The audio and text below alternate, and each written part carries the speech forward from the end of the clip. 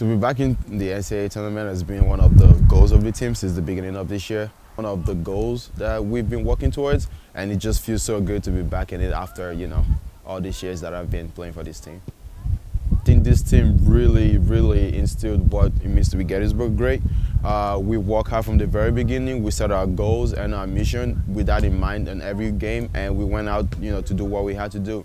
Also, with the addition of our assistant coach, Mike, I think he really did a good job of instilling in us what it means to be able to compete at the national level.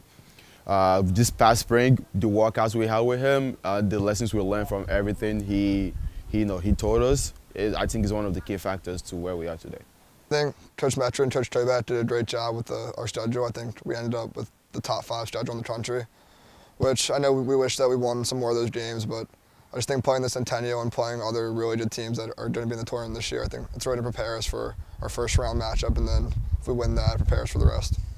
Oglethorpe, like you said, they score a lot of goals, and a lot of teams have had trouble stopping them. I think what's great about our team is we have a lot of seniors that play on the defensive side, and with Zeke and Raff and Bobby, Matt McCann in front of me, that's a lot of experience that I don't think other teams really have.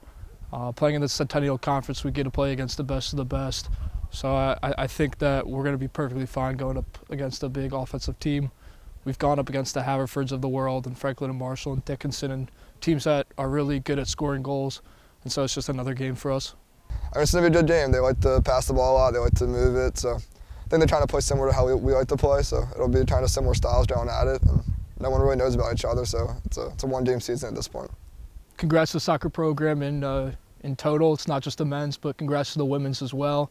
It's always good to all be going as far as we can and making the most out of our years here at Gettysburg College and representing the college on the national level. So congratulations, girls.